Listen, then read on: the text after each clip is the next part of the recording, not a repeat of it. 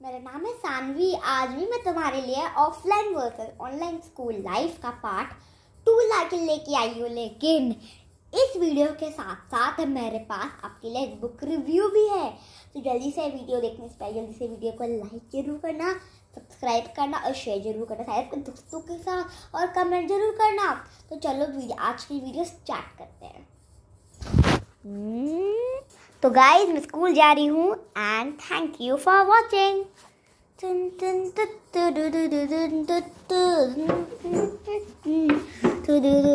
चलो अब मैं मैम के आने का वेट करती हूँ। Good morning ma'am. Good morning students. I am your teacher Saanvi. You must know and welcome. I am your teacher Sanu and hello Sanvi. How are you doing? I am doing good, ma'am.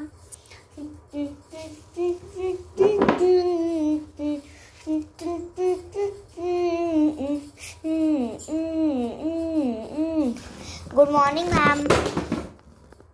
Saanvi तुमने क्या पहन रखा है? निकालो अभी से, वरना मैं तुम्हें क्लास में अलाउ नहीं करूंगी। मैम अभी सर्दियाँ आने लग गई ना, तो इसलिए दादी जी ने बोला था कि ये पहन के जाओ स्कूल में। फ्लैशबैक।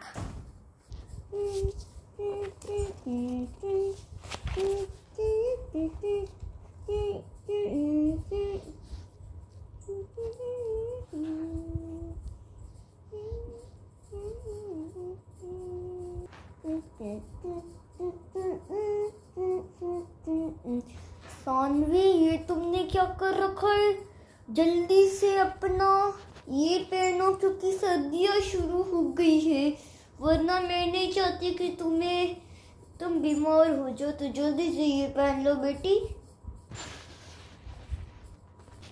ठीक है नानी जी, मैं पहनूंगी।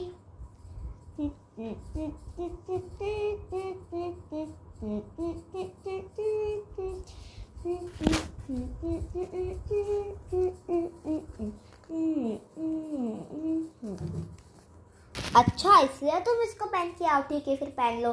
तो चलो अभी हम स्टार्ट करते हैं हमारी क्लास। हमने इतना सारा टाइम वेस्ट कर लिया, तो चलो अभी हमारी क्लास स्टार्ट करते हैं। तो किसको पता है कि चलो अभी है आपकी मैथ्स की कक्षा। तो जल्दी से ये अपने नोटबुक निकालो।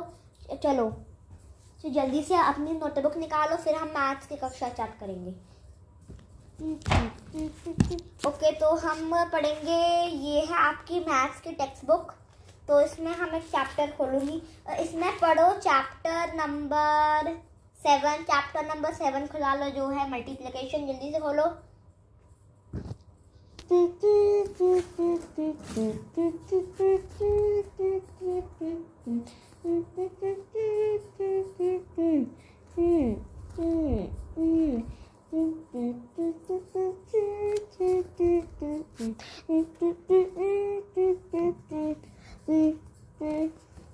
ठीक है मैम।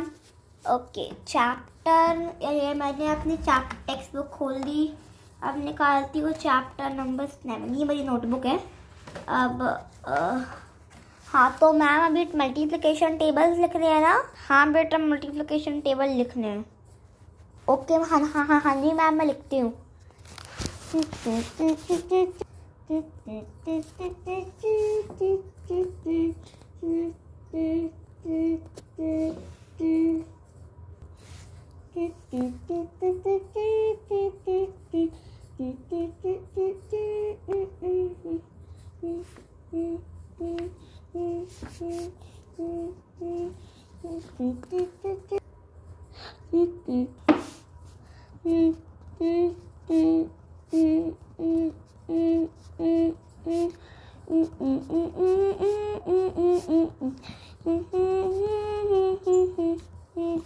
हाँ जी ma'am I am done.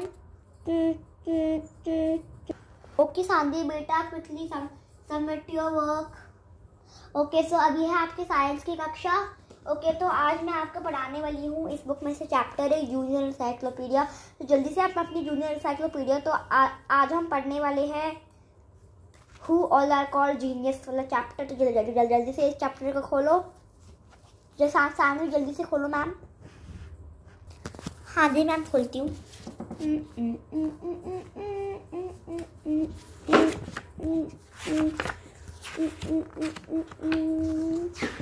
Ma'am क्या मैं दूसरा चैप्टर पढ़ सकती हूँ क्योंकि मुझे ये चैप्टर नहीं मिल रहा।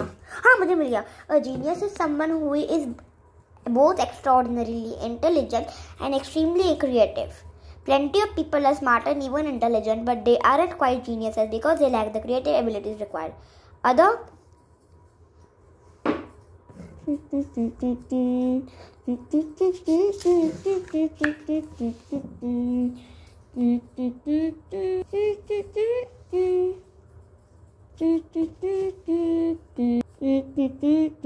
Ma'am, I'm done reading all the chapters of the book. Very good, Saanvi. Clapping for you. Thank you. You read all the chapters. Other kids are not intelligent for you. You are the most intelligent kid of my class. Thank you.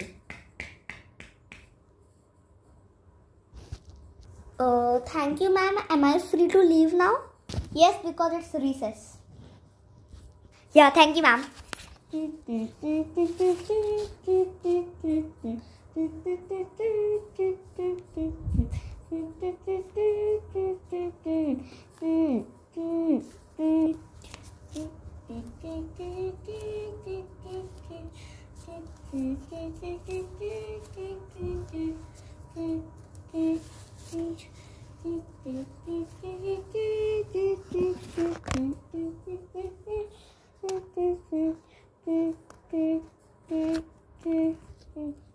Hello friends, आज है maths का slot और maths का olympiad है, तो जल्दी से जिन को पार्टिसिपेट करना है मैथमेटिक्स ओलंपियाड के अंदर प्लीज़ साइन करना।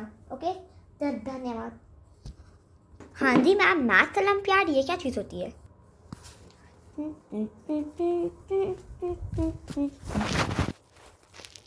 All the best for the exam. Yes thank you ma'am. At home friends, मैं घर पे और मैं मैथ्स के ओलंपियाड के लिए प्रैक्टिस कर रही हूँ।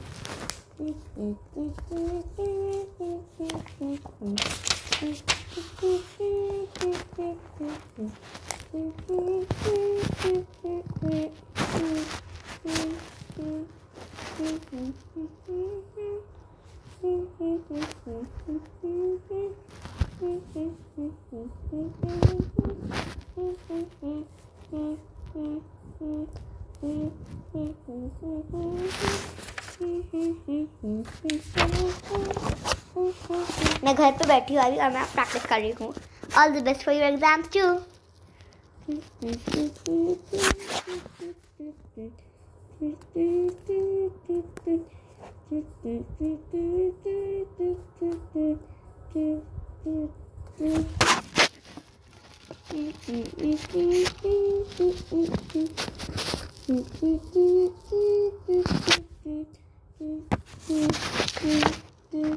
नेक्स्ट डे फ्रेंड्स, अभी अगला दिन आया है और मैं अगले दिन भी प्रैक्टिस कर रही हूँ ओलंपियाड के लिए, मैथ ओलंपियाड के लिए।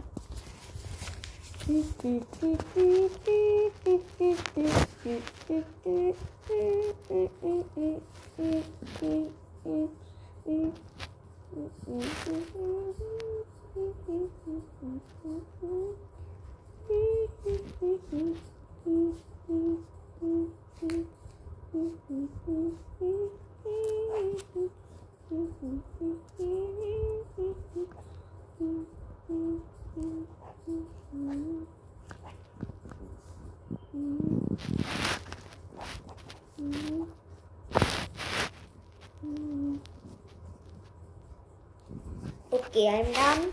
मेरी पढ़ाई तो हो गई। Final exam.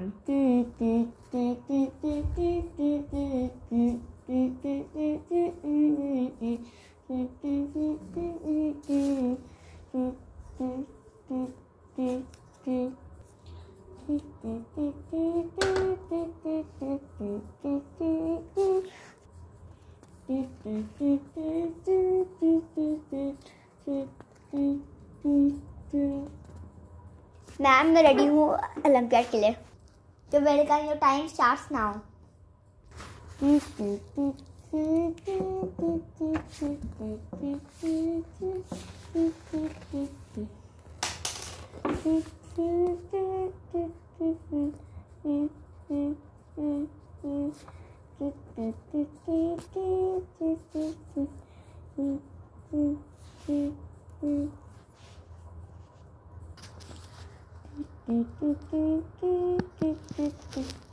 आज है MCQ वाली टेस्ट, मल्टीपल चॉइस क्वेश्चन, मेरे फेवरेट।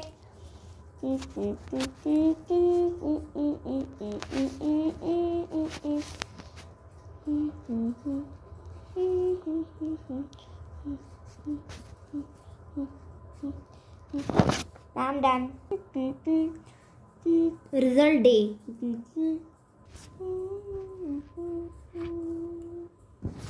सानवी आपके रिजल्ट्स है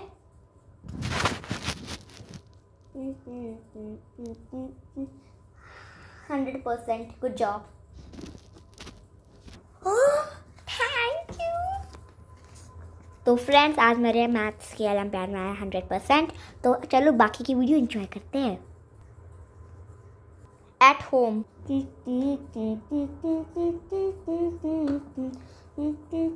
फ्रेंड्स, अभी मैं फाइनली फ्री हूँ, तो अब मैं खेलती हूँ अपने पॉपेट से.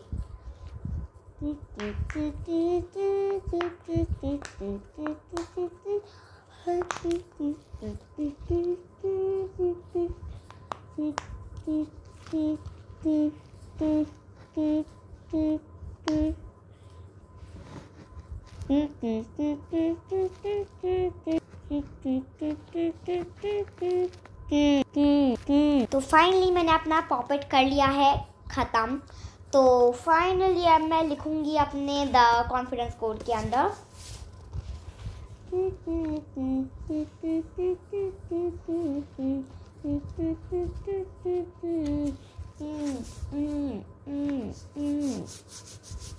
फ्रेंड्स, अब मैं आ गई हूँ बाहर अपने लिविंग रूम में.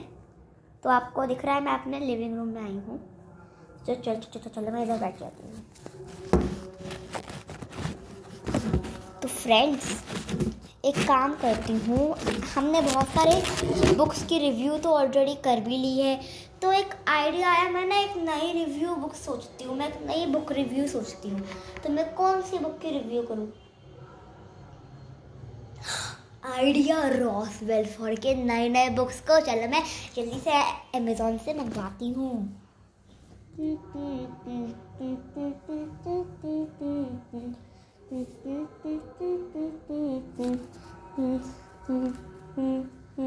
तो सॉरी फ्रेंड्स, मेरा टीवी ऑन है, तो चलो मैं टीवी को बंद करती हूँ. हाँ, मैंने टीवी बंद कर दिया. तो चलो एक नई बुक रिव्यू का आइडिया सोचती हूँ.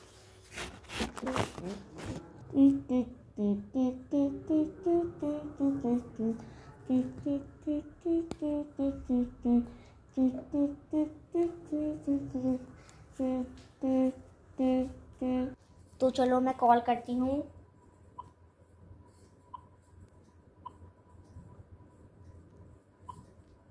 Amazon.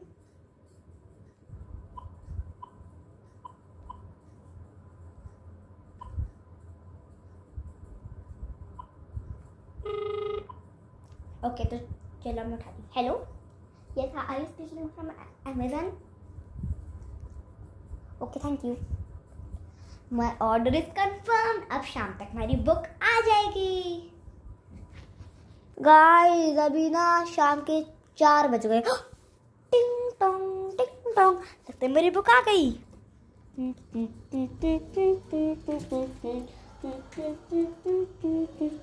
So now I will review the time traveling with a hamster. So this book has 80 chapters and it's a very great book. Let me reveal the story. I suppose if you'd asked me before, I have said a time machine might look something like a submarine or perhaps a space rocket. Instead, I'm looking at a laptop and a tin tub from a garden center. This is my dad's time machine and it's about to change the world. Well, mine at any rate. Al Chaudhary has the chance to save his dad's life, but to do it he must travel to 1984. This astonishing and original novel will make you laugh, cry and wonder laugh, cry, and wonder, and wish you could turn back to time and start reading it all over again. This is a very great novel with so many chapters, and it's very great. This book you can read over the summer and you will enjoy reading it very much. It looks like these books are like a movie in my mind. It looks like whatever I'm reading in the story, it all looks like I'm playing a movie on the television. And that's the matter. Okay, so I have another Ross Belford book, which is What Not to Do If You Turn Invisible by Ross Belford. In the story, an astonishing and funny novel about a girl who, by disappearing, will write herself into your heart forever. 12-year-old Ethel only meant to cure her spots, not turn herself invisible. It's terrifying at first and exciting, but the effect fails to wear off, and Ethel is thrown into a heart-stopping adventure as she struggles to conceal her invisibility while uncovering the biggest secret of all, who she really is. So this book is of 90 chapters, and let me show you. It's a very great book too. It's like this, and it's a very great novel, and I hope you'll enjoy it reading over the summer. And I have another book for you, which is The 1000-Year-Old Boy. This is my favorite book, and I really like the cover in the story, and it's my favorite book. And I liked The 1000-Year-Old Boy. And let's read the story. Alfie Monk is like any other nearly teenage boy, except he's 1,000 years old and can remember the last Viking invention of England. So when everything Alfie knows and loves is destroyed in a fire and the modern world comes crashing in, Alfie embarks on a mission to find friendship, acceptance, and a different way to live, which means finding a way to make sure that he will eventually die. A breathtakingly epic story that you wouldn't be able to put down. I also like this story, and it's full of 100 chapters. I like the story so much. And look here, it's a very great novel, and I really like reading it very much. This is my favorite novel of all of them. It's my favorite. Living forever is not all it's cracked up to be. Yeah, that's true. And the next novel I have is The Kid Who Came From Space. I have got a whole collection of Ross Belford books. Now I have The Kid Who Came From Space by Ross Belford. A small village is rocked by the disappearance of Tammy Twain. Only her brother Ethan knows she is safe, and the extraordinary truth of where she is. It is a secret that he must keep or risk never seeing her again. But that doesn't mean he is going to give up.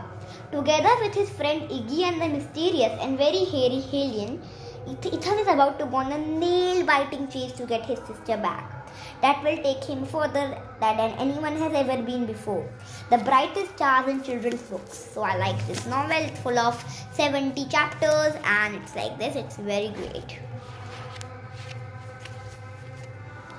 Now I have The Dog Who Saved the World by Ross Belford. In this book, it's full of 70 chapters, and it's very great. Let me show you. It's like this, and it's very great.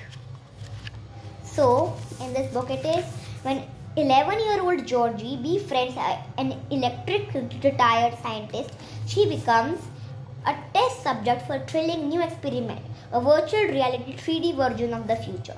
But a deadly disease threatens the life of every dog in the country, and Georgie's beloved dog, Mr. Mash, gets sick, and that's only the start of her troubles. So Georgie and Mr. Mash must embark on a desperate quest to save every dog on earth and maybe even all of humanity without actually leaving the room. And the next book I have is When We Get Lost in Dreamland by Ross Belford. It's a very great novel, and in this book there are over 80 chapters or 90. I don't know. It's like this. See, it's a whole great story. From treetop flights and Spanish galleons to thrilling battles and sporting greatness, it seems that nothing is out of reach. But impossible dreams come with incredible risks, and when Seb won't wake up and is taken to hospital in a coma, Malky must leave reality behind to undertake a final terrifying journey to dreamland to wake his brother. It's a very great novel, and I hope you will enjoy reading it all. And I've got the whole collection of Ross Belford books. Hope you guys too. It's available on Amazon. And so I hope you enjoyed the video, and our video time is up. So I'll see you in another video, and bye. Now let's see the bloopers.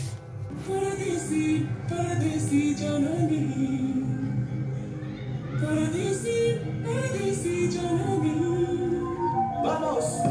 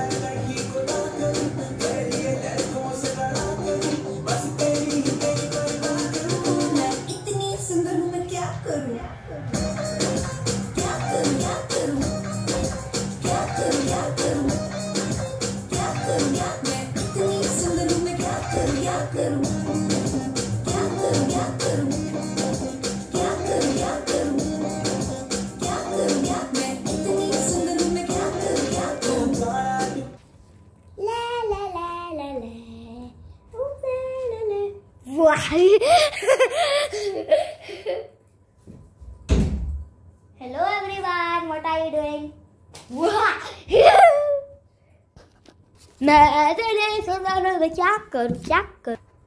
I love you, little baby. Your time starts now.